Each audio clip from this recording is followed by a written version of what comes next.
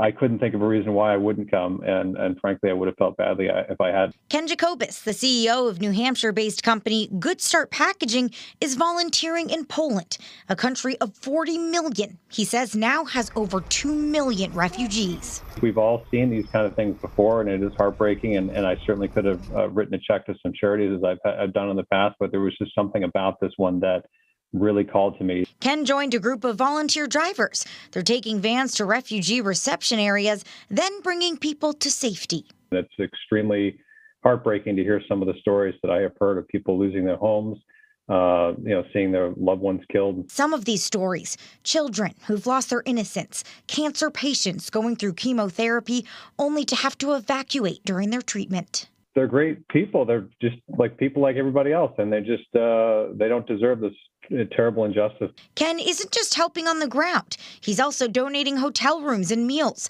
helping to find doctors for those who need them. His message is one of example.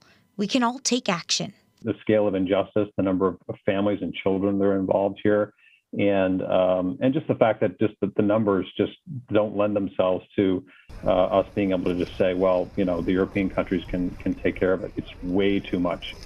And Ken has a daily chronicle on the Good Start Packaging website where you can check in on his journey. That website also has info if you're interested in supporting Ukrainian refugees. We have that link on our website, WMUR.com. Reporting live, Grace Feinerman, WMUR News 9.